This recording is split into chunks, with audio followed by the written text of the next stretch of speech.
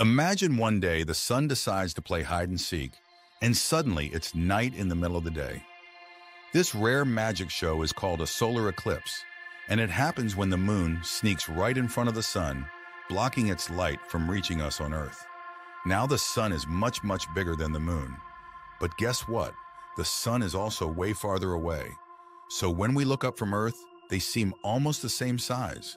That's why the moon can cover the sun so perfectly. But why don't we see an eclipse every month?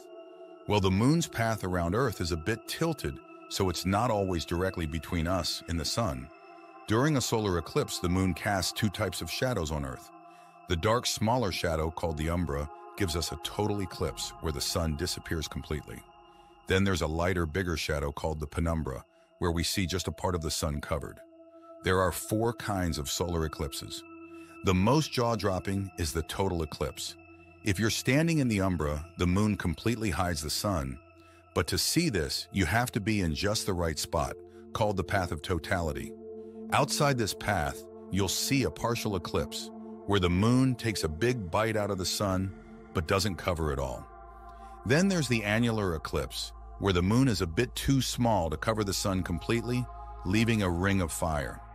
Last, the hybrid eclipse is a mix, showing as total in some places and annular in others, thanks to Earth's round shape.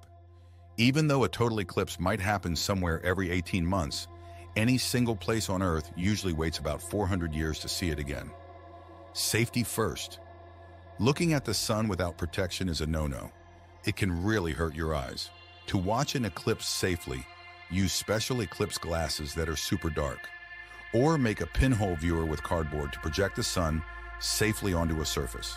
Right before the total eclipse, you might see Bailey's beads, little light dots that shine through the moon's valleys. When you see the last bright dot, the diamond ring, get ready. During totality, when the sun is completely hidden, it's the only time you can safely look without glasses. Totality is super short but unforgettable. And here's a fun fact. During this sudden night, animals might get confused.